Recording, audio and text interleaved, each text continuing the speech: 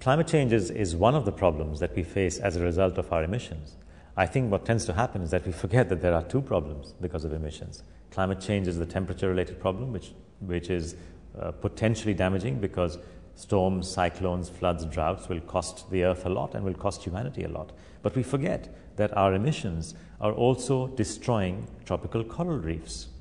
And the reasons for that are twofold. One is, of course, that as the temperature rises, the corals bleach much more. In other words, they just expel the coral and the algae, which keeps them alive.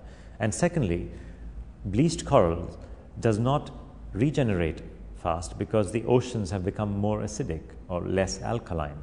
And the reason for that is that carbon dioxide has been dissolving in the oceans, making them more acidic or less alkaline.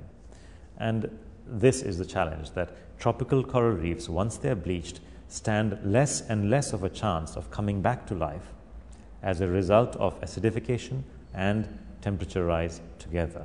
So we have two problems. And the big challenge here is, how do we get around the fact that the scientists are telling us that at any level of carbon dioxide concentration above 350 parts per million, we can probably just might as well forget about tropical coral reefs. We can effectively kiss goodbye to tropical coral reefs. That would be a tragedy. Not only a tragedy because 1/4 of all fish species live in the tropical coral reefs, but also because 500 million people, that's 500 million people, depend upon the supply of fish, depend upon the tropical corals for their food and their livelihood.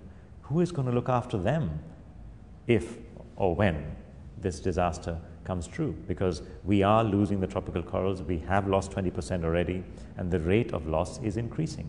So we really need to act fast on the whole issue of emissions, not just for increasing temperatures and climate change reasons, but also because of corals.